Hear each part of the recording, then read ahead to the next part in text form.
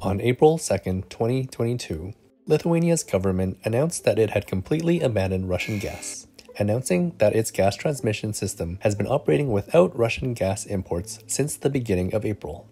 The move, it said, was a response to Russia's quote-unquote energy blackmail in Europe and the war in Ukraine. So how did it achieve this, and what does it mean for Lithuania? Let's find out in today's video. In the April 2nd announcement, Lithuania's gas transmission system operator, Amber Grid, confirmed that data showed that the import of Russian gas for Lithuania's needs through the Lithuanian-Belarusian interconnection was equal to 0 megawatt-hours. Now, much of Lithuania's gas supplies come through Klaipėda's liquefied natural gas terminal. The port city will now see 3 large cargo shipments of liquefied natural gas come through the terminal each month, which the government says is anticipated to be enough for all customers. The government adds that, if necessary, gas can also be delivered to Lithuania via the gas link with Latvia, and, as of May 1st, through the gas link with Poland. We know that gas now comes through Klaipėda, but this is only a seaport and a terminal for the natural gas. So where is it actually coming from? Well, according to the website Energy Monitor, the main source of LNG at Klaipėda has been and remains Norway. However, the website reports that the US increased its deliveries to Lithuania in 2020. Minister of Energy Dainius Kreivys called the achievement a turning point in the history of Lithuania's energy independence, saying, "We are the first EU country among Gazprom's supply countries to gain independence from Russian gas supplies, and this is the result of a multi-year coherent energy policy and timely infrastructure decisions." Now, the government says that Russia's demand to pay for gas in rubles is meaningless for Lithuania, since it doesn't need to pay Russia for gas anymore. Now that demand can be met with other sources, Russia's Gazprom says that it no longer wants to bring in gas from Russia via the Lithuanian-Belarusian link. There is one exception, however. Gas does continue to flow from Russia to Belarus to Lithuania, but only as it transits through to the Russian exclave of Kaliningrad, or Königsberg, as the Lithuanian government calls it. However, this is done in a different technical mode than usual, ensuring only the transfer of the amount of gas required for transit.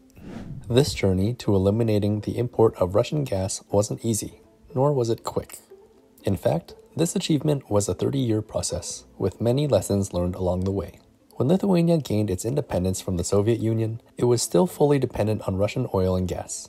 Punishing Lithuania for its actions, Moscow cut oil and gas deliveries to Lithuania in April 1990. This 2-month-long cut caused a spike in gasoline prices and led to the shutting down of many factories in Lithuania. We were challenged in the beginning of 90s. Maybe you do not remember, but I do. There were empty streets because there was no gas, no cars. It was winter time, I remember, and cold in the flats. It was kind of lesson to us because you would like to be independent, so okay, you can be independent. According to the Washington Post, Lithuania hired an American firm to build a new oil import terminal shortly after gaining independence from the Soviet Union. This oil import terminal was completed in 1999.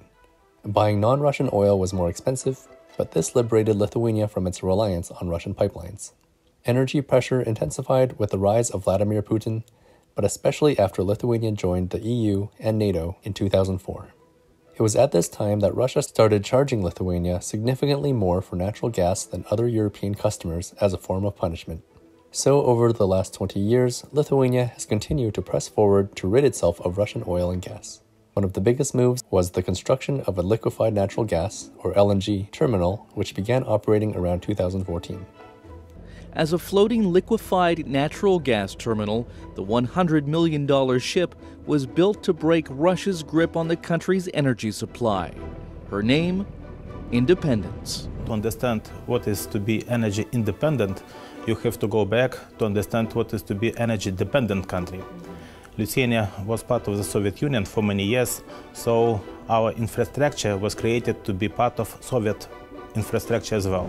According to PBS, nearly 100% of Lithuania's gas supplies came from imports of Russian gas in 2015. 6 years later, in 2021, roughly 26% of Lithuania's gas supplies came from deliveries from a Russian gas pipeline, while 62% came via Klaipėda's LNG terminal, with the remaining 12% imported from Latvia. So how will this move affect Lithuania? Well, in a moral sense, Lithuania can proudly claim that it has gone a step further to ensure that it is not funding Putin's war in Ukraine. In fact, Lithuanian President Gitanas Nausėda posted to Twitter in April urging other European nations to follow Lithuania's lead. And as for day-to-day impact, abandoning Russian gas will mean that the cost of energy in Lithuania is even higher than it was. With energy being a key driver of the economy, this will affect much of Lithuanian life. In fact, French media outlet Euronews reported that in March, Lithuania had the highest inflation rate in the EU at 15.7%. According to Eurostat, this was driven by energy costs that surged by almost 13% in Europe in the last month alone. Even before the war, energy prices were at record highs, with Lithuanian heating bills rising between 100 and 150% for households this past winter. As other European countries continue to move towards abandoning the import of Russian oil and gas, non-Russian supplies are likely to increase in price, impacting Lithuania and much of Europe. On one hand, it's understandable why larger European economies are having trouble quitting their addiction to Russian oil and gas.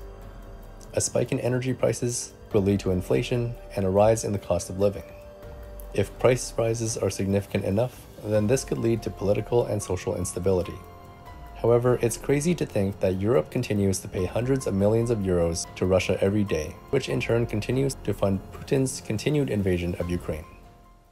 Being next to Russia, we are suffering the most from the sanctions. Our agriculture sector or our transport sector, they are suffering every day, and despite that fact, we are still being one of the biggest proponents of the sanctions, because that's the only way how you can stop aggressions, how you can send very strong messages to Russian leadership. But if you live in Lithuania, have you seen costs of everyday items rising? Share your experience by leaving a comment. Thanks for watching, and I'll see you next time.